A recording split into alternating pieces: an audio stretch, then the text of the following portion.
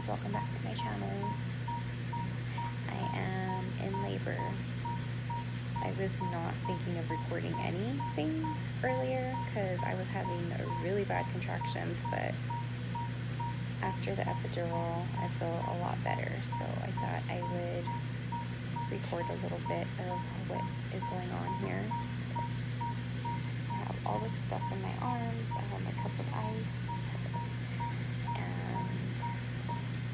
Hector is asleep. Not Hector. Hector is right here, but he's not asleep. My sister is over there, and my other sister's there. Sorry for the shitty quality. So, basically, I got here, and I wasn't really wanting to come. I was in denial that I was in labor. But I'm glad I did come because my water ended up breaking while I was here waiting, so yeah. Like I said, I do have the epidural. They do have a little bit of Pitocin going, not because my contractions were not fast enough, it's just they were not strong enough, so they were pretty painful to me. So if that wasn't strong enough, I must have a low pain tolerance because they felt like 10s. Today is October 9th, and I was not expecting my baby girl until 41 weeks pregnant. I'm 39. But yeah, I'll keep you guys updated.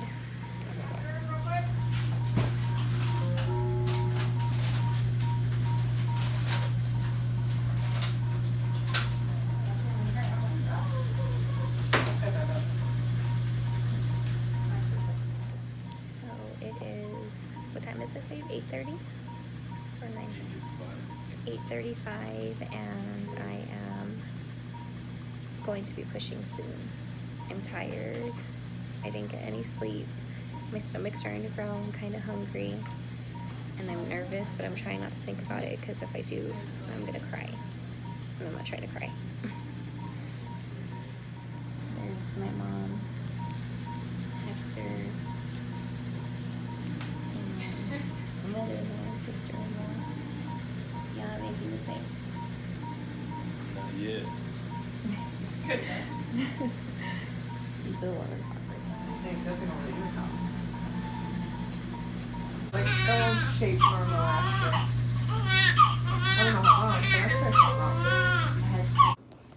Hey guys, so it is 12:35 p.m. I officially had my baby girl. She is right here.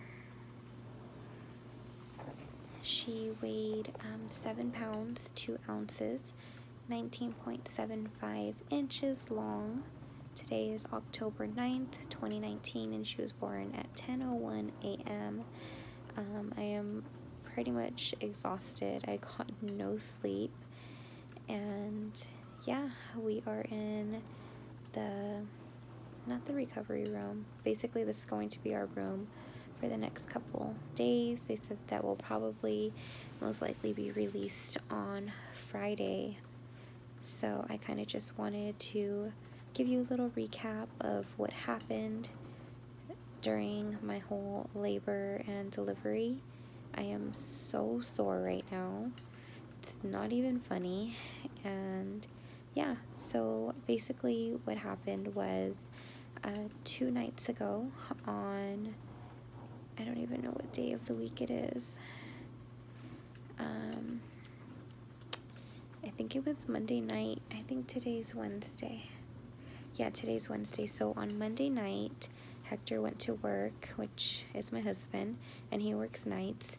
And when I went to the restroom, my mucus plug came out and I already knew to expect that and not to like rush to the hospital or anything because I know that it happens. So that happened, and then a little bit later when I used the restroom, like throughout the night, I was having like a pinkish discharge, like it looked like it was attached to part of the mucus plug, like it just kind of kept coming out. and then it turned red. And my doctor told me if it's pink or brown, that's fine, but if it looks like a period blood red, to give him a call. So this was like at 2 in the morning, and I ended up calling the after hours number. The after hours nurse transferred me to him, and he basically said it was something called the bloody show, which I don't understand why they give everything such an ugly name. Like, really, mucus plug, the bloody show, like, disgusting. And not to worry about it, like, that's fine. And so I'm like, okay. Well, shortly after I got off the phone with the doctor, I started having cramps, like period-like cramps.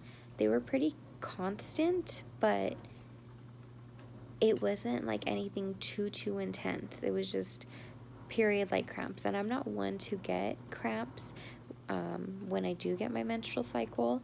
The only time that I have gotten them is when I got off the birth control pill. I got a heavier period, and so I would get cramps, and like my lower back would hurt, and yeah. But again, it's not anything unbearable. It's just uncomfortable, especially if you're not used to it. So I kind of tossed and turned throughout the night, and I woke up on Tuesday morning, and I still had the cramps.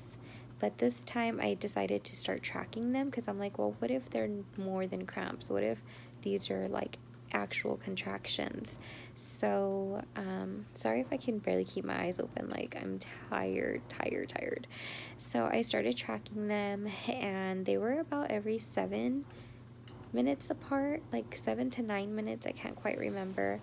And I was supposed to go to an event with my mom, and I had already told her, like, I couldn't walk. So she had already borrowed a wheelchair. This was before the whole mucus plug thing. And I told her, like, I think I may be having contractions and how often they're coming. And so I decided to get up, take a shower, wash my hair. And it was really hard for me to do all of that because, like I said, I kept getting these cramp episodes, or I guess contractions. And my mom still was like, okay, pick you up at 12. Like, I have a wheelchair for you. And so we ended up going to her event. And while she was pushing me around, I was still getting the cramps. But again, it wasn't anything unbearable. It was just uncomfortable. You know, like, nobody wants to be walking around when you're having period-like cramps. And so she pushed me around this whole event, and everything was fine. She ended up dropping me off at my house, and my sister had texted me, my older sister. She's like, I have a feeling you're going to go into labor tonight. Like, if Hector goes to work, like, let me go over. I'll stay the night with you just in case. And keep in mind, my actual due date is not until another week. It was October 16th. But my doctor had told me that he foresaw me going up to 41 weeks. And so, I really wasn't expecting to go into labor. I think I was in denial of the whole thing. And so, I think she's getting fussy. I really can't move right now because my leg is still kind of numb, and Hector went to the car.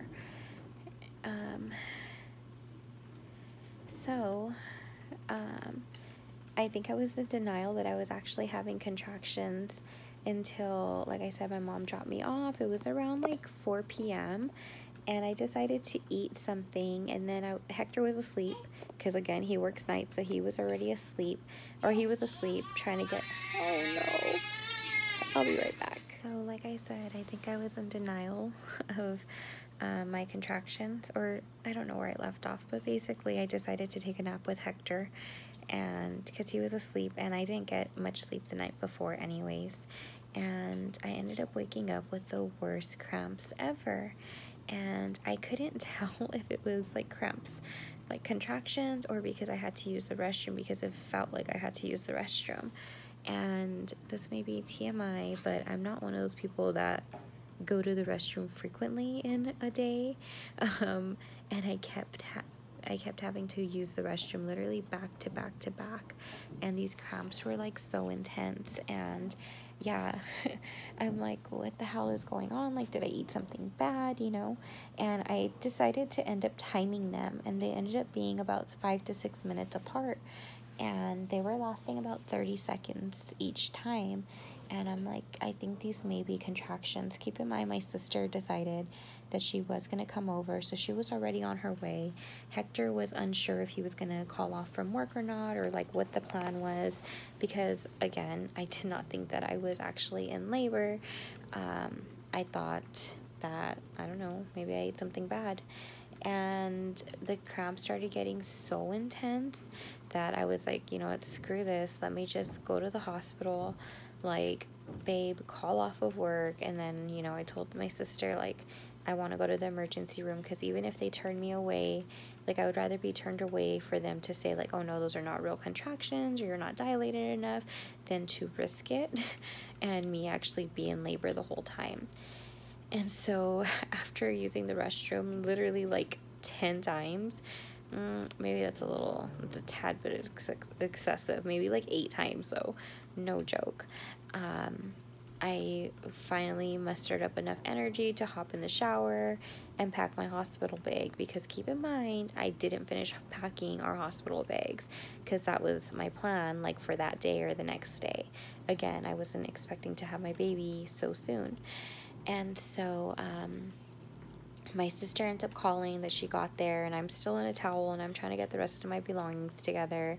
And as I walk outside, like, I'm having these contractions, but it's really weird, because when they come, they're strong, and then they go away, and it feels like nothing ever happened. So it's like, okay, am I being dramatic, or is this really that bad? And so I get outside. Hector's packed up the car already with our stuff. He installs the baby's car seat, and my sister's like right there, and she's so excited. She's like starts crying, like, I'm so happy for you. And I honestly was so nervous. Like, I didn't even want to think about the fact that I'm going to the hospital and possibly having my baby, and I was scared, and I didn't want to think about it too much, because then I would have started crying, and my sister was already crying. So I'm like, oh, don't do this. Anyways, so I ended up getting in my car, and I really wanted soup, because again, my stomach was hurting, and a Gatorade. So we stopped at the gas station to get a Gatorade, but there was no way that we were going to stop at Chick-fil-A for a soup, because these pains were just too bad, you know? So we hop on the freeway, get to the hospital, and they check me in right away, and they take me to the back, and they start taking my vitals. And while they're taking my vitals, I asked, like, what the procedure is, like, how do you know if you guys are going to keep me or not? And she said, well, when a bed opens up in triage, and I don't know what that means, but when a bed opens up, like, we'll check you, we'll see how far dilated you are and how often your contractions are coming, and then we'll call your doctor to see if we need to keep you or not. And so she's like, let me go see if there's a bed open. She walks out, and keep in mind, Hector has my cell phone, because I told him to carry my purse, and they didn't let him in the back with me. So I'm like sitting waiting for her, and she comes back about 10 minutes later, and she's like, hey, I didn't forget about you. We just don't have a bed ready. It's going to be about 10 more minutes. And she walks back out, and literally at that point, I feel something like warm and wet, not slimy, like just wet and warm, just gush in my underwear. And I'm like, holy shit, I think my water just broke. And keep in mind, I'm already wearing a panty liner because of my mucus plug and like what was going on with that situation. So I was already wearing a panty liner, like just in case anything did happen. And like, I feel like I had a feeling like that was going to happen. I had told myself to put a pad on just in case my water broke, but I didn't. I just put on a thin liner. Luckily, there was a restroom in that waiting room that I was in, and so I went to the restroom real quick, and it's literally just like coming out just warm.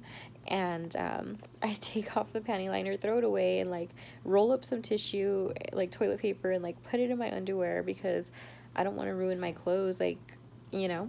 And I mean, I can wash them, but still. And so I go out to try to find the nurse, and there's just like the security there. I was like, can you find the nurse and let her know that I think my water just broke? And so the nurse came back in, and she's like, what do you mean your water just broke? Because like my pants weren't wet, but it was because, again, I was wearing a panty liner, so it caught everything. And so I told her, yeah, like when you walked out, like I felt a gush of warm liquid, you know, and it was my water, I'm assuming. I said I just rolled it, and I told her, like, I threw away the panty liner and I just rolled up toilet paper right now so I don't dirty my clothes. So she was kind of looking at me like, oh, okay, conveniently your water just broke. I don't know. She was kind of giving me like a weird, oh no, like a weird look, like, okay, girl. And so she's like, okay, well, we'll take you back right now and we'll check. And I'm having contractions, like, at this point, again, like, they're every 3 to 5 minutes. So then they take me to the back or whatever, and again, at this point, Hector still has my phone, so he doesn't even know that my water broke, and she has to check me, and that shit hurt because I was, like, in the middle of having a contraction when she's checking me. She's like, oh, yep, you definitely have a rupture. You're about 4 centimeters dilated. And honestly, the contractions, like, were so bad. And then I was alone, and I felt bad because my sister was downstairs in the waiting room. Hector was in the waiting room on the same level as me, but he didn't know that my water broke or anything. And I just felt like alone, and anytime like I was thinking about, shit, I'm about to have this baby, like I wanted to cry, also because I was in a lot of pain.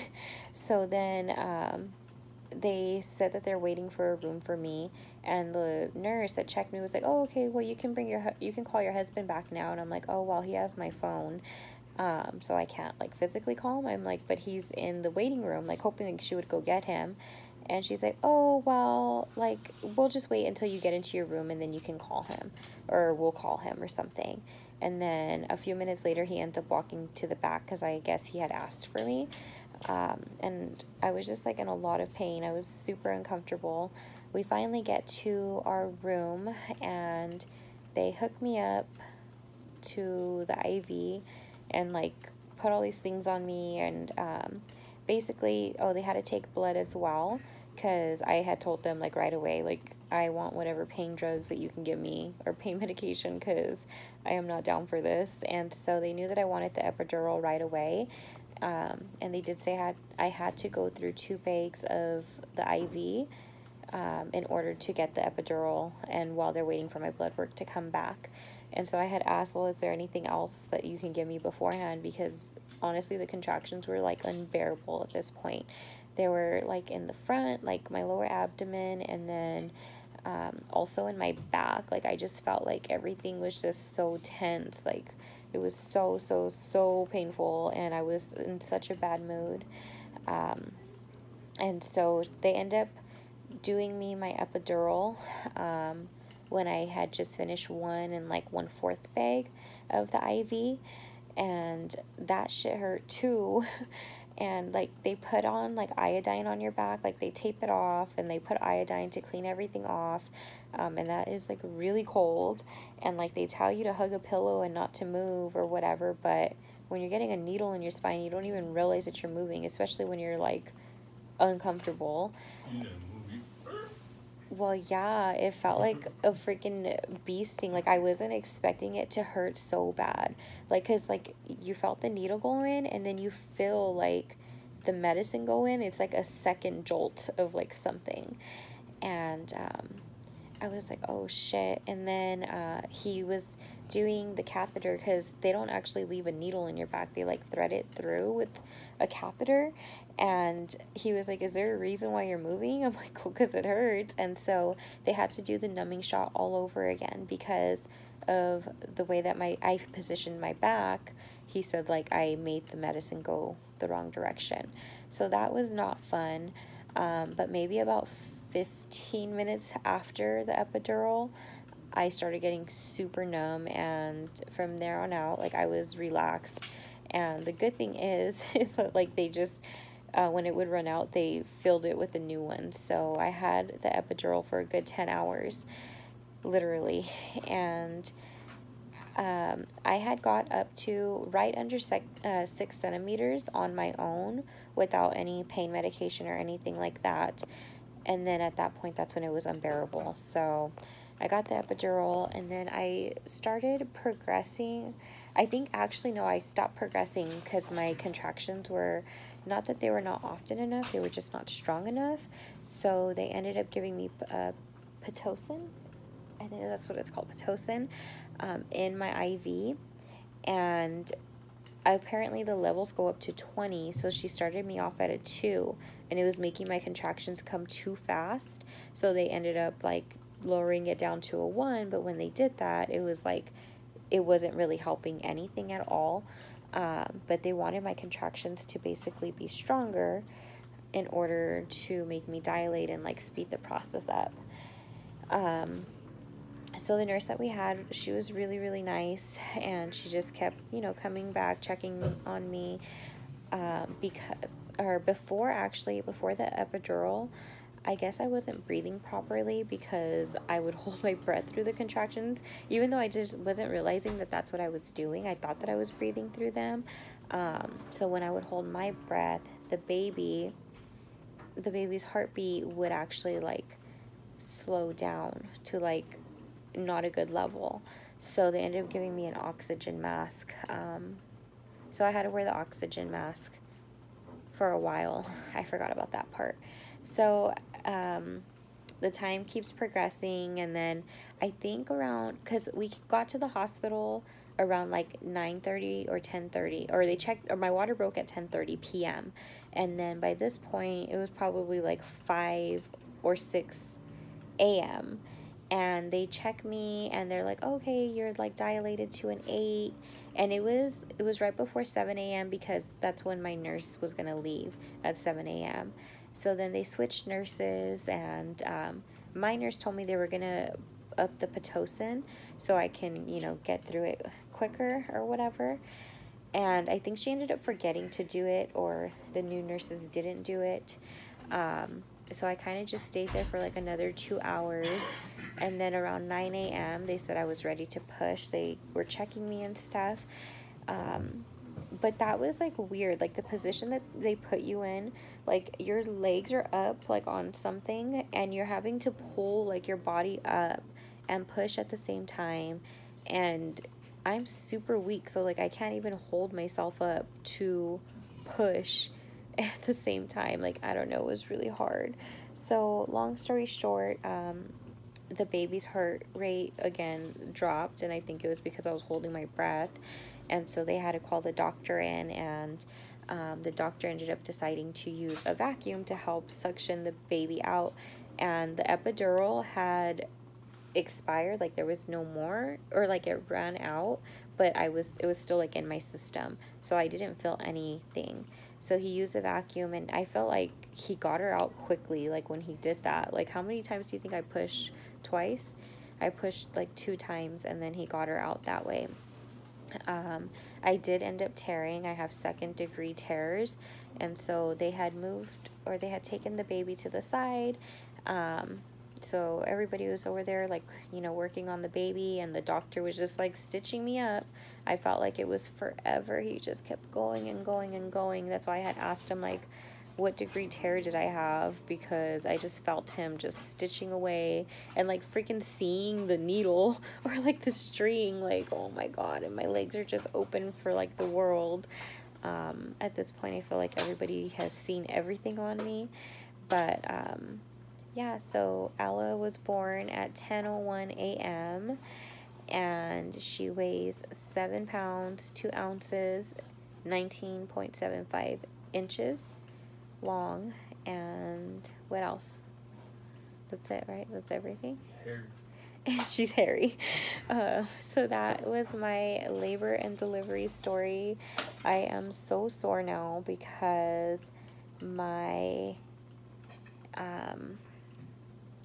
I'm so sore because my epidural ran out and I have stitches, so I'm like super uncomfortable right now, and I really have to pee, but I'm scared to use the restroom. I need to get help from the nurse in order to do so, but because it's so sore down there, I'm like, I don't want to go. But yeah, so I'll be here. They said they'll probably release us on Friday morning. Again, today's Wednesday. It's now about 1 p.m. But yeah, so that is my labor and delivery story. And I will thank you guys for watching. I'll see you guys in my next video. Bye.